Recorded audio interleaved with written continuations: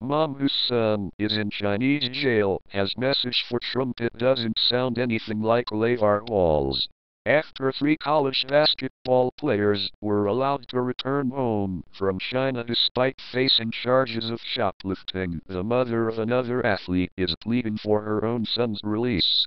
In a Fox and Friends interview on Friday, Antoinette Brown explained the circumstances leading up the arrest of her son, former Ball State football player Wendell Brown, during an extended visit to China.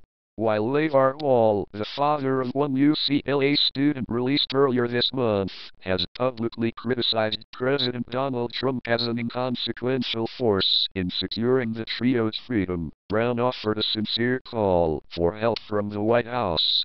"I would humbly ask for Trump to help my son who is in an unfortunate situation," she said. "I would be truly grateful." She explained 30-year-old Wendell Brown had been in China for about a year, coaching in a football league and teaching English, prior to his arrest at a bar in September 2016. "He was attacked by a group of locals throwing bottles at him," Brown said. "Unfortunately, he was the only one arrested after the attack on his life. Now facing charges related to intentionally causing injury," she said her son and family are stuck in limbo as a Chinese court determines his fate.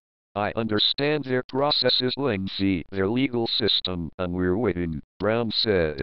Her son's attorneys did an amazing job in proving his innocence during the trial, she claimed, but that was several months ago and there has still been no update from the judge. "We pray for fair justice for an innocent man," she said. Trump made it clear after the UCLA players were freed that he wanted them to acknowledge his role in the process.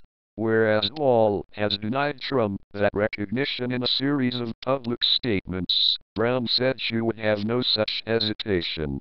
"If the president helps bring her son home," she said, "she most definitely would thank him with no problem." Brown said she is only able to communicate with her son through correspondences delivered monthly via the U.S. consulate. Though he has replied that he is holding up fine and praying daily, Brown said the situation is heartbreaking and sad for the family, especially during the holiday season. What do you think? Scroll down to comment below.